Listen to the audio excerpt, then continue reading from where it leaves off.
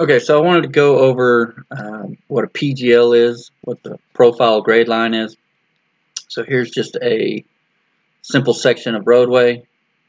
This is our roadway, and this is the PGL.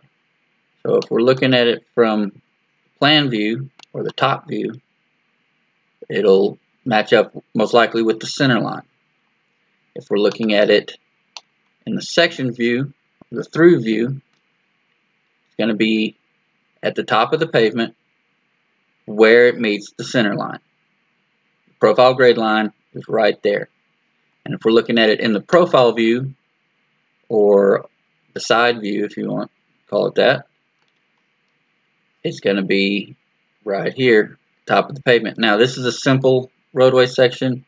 Generally the profile will have vertical curves up and down. Same thing with the horizontal. It'll have curves going up and down. This is just a simple example. So that's what the PGL is. That's what the profile grade line is. If you have any questions or still not clear, just let me know and we'll get it figured out.